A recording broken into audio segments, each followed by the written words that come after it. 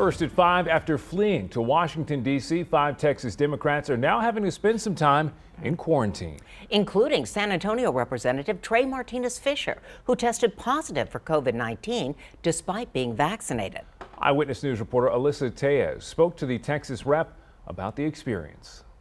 Less than a week after arriving in the nation's capital, 5 House Democrats have tested positive for COVID-19. I always try to be extra careful.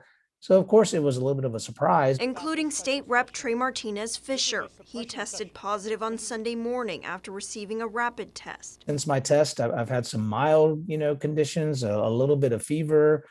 For some reason, I'm hungry. I'm eating like a horse. Martinez Fischer says he's in quarantine, but he doesn't think it'll affect work Democrats are doing to fight GOP-led voting changes they feel could restrict access for minorities. He plans to stay until the special session is over. We've now adjusted that to where anybody who wants to participate virtually can. I did this morning. The 5 Democrats who tested positive were also fully vaccinated against COVID-19. This comes as the positivity rate in Texas exceeds 10% for the first time since February. Martinez Fischer says his experience goes to show how effective getting your vaccine is. Very grateful to just have very, very minor symptoms. There are people who are suffering right now in the intensive care unit. In a tweet from the Texas Speaker of the House, Republican Dave Phelan wrote, quote, "The health and well-being of our House colleagues is at the forefront of our thoughts," end quote. Alyssa Tejas, KENS 5 Eyewitness News.